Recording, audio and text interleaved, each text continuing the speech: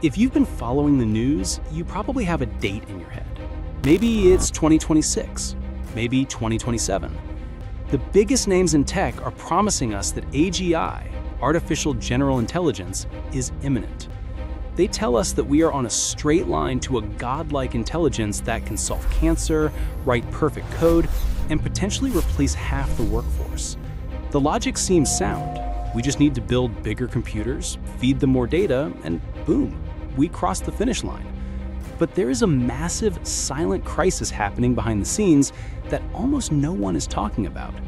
It has nothing to do with code. It has nothing to do with algorithms. And it has nothing to do with safety regulations. We are about to hit a physical wall, a wall made of concrete, copper, and physics. In this video, I'm going to show you why the 2026 AGI prediction is almost certainly wrong. We aren't just running out of ideas, we are running out of electricity. And by the end of this video, I'm going to reveal the drastic, almost sci-fi measures big tech is taking right now to try and cheat physics. Let's begin. To understand why we are stalling, we first need to understand a simple concept that runs the AI world: compute. Compute is just tech speak for processing power. Think of it like brain power. If you want to solve a simple math problem, you need a little bit of brain power. If you want to solve the theory of relativity, you need a lot of brain power. Right now, the strategy for AGI is simple. Scale is all you need. This means that if we just make the brain bigger, it gets smarter. But here's where the math breaks. The current top models, like GPT-4, cost roughly $100 million to train. That is expensive. But for a company like Microsoft, it's pocket change. However, to get to the next level, true AGI, we need models that are 100 times bigger. Experts estimate the next major training run will cost between $10 billion and $100 billion. To put that in perspective, $100 billion is more than the entire GDP of countries like Bulgaria or Luxembourg. We're talking about building a single computer cluster that costs as much as the International Space Station. But money is actually the easy part. Tech giants have cash. The problem is that you can't just write a check to the laws of physics. All those computer chips generate heat, massive amounts of heat, and they need electricity, massive amounts of electricity, and this brings us to the first insurmountable wall. This is Northern Virginia. It's known as Data Center Alley. A huge percentage of the world's internet traffic flows through here.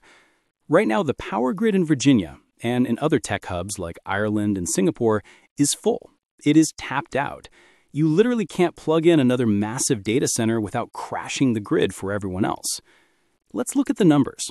A standard data center consumes about 30 to 50 megawatts of power, but an AI supercluster, the kind needed to train AGI, that requires gigawatts of power. A gigawatt is not a normal number. A gigawatt is what a full-sized nuclear power plant produces when it is running at 100% capacity. So think about the logistics. To train AGI by 2027, a company like OpenAI or Google needs to find a spare nuclear power plant lying around, vacant, ready to be used. We can't just build a new power plant.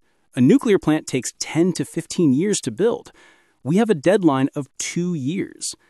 Do you see the mismatch? We are trying to run a 2030 technology on a 1980s electrical grid. But wait. Because the problem is actually twice as bad as I just described. Most people focus on training. Training is when the AI reads the internet to learn. It's like a student studying for a degree. But the real energy killer is something called inference. Inference is what happens when you use the AI. When you ask ChatGPT to write an email or generate an image of a cat in space, that is inference. It is the AI taking the test over and over again. Every time you press enter on a prompt, a massive graphics card in a server somewhere spins up, gets hot, and burns coal or gas to give you an answer.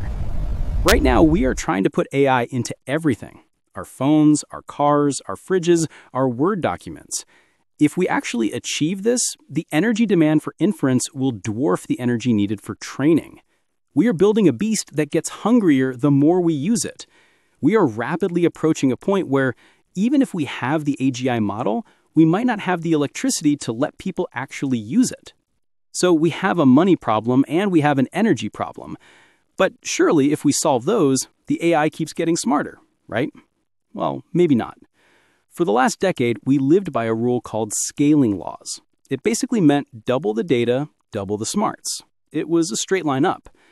But recently, there have been whispers and some leaked reports that this line is starting to curve. We are hitting diminishing returns. We have basically fed these models the entire public internet. Every book, every article, every Reddit comment. There is nothing left to read.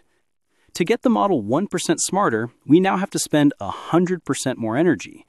We are reaching the limits of the current technology, known as the transformer architecture. It's like trying to make a gas car go faster by just adding a bigger gas tank. Eventually, the car gets too heavy to move. So, does this mean AGI is impossible? Is the dream dead? No, but the timeline is wrong.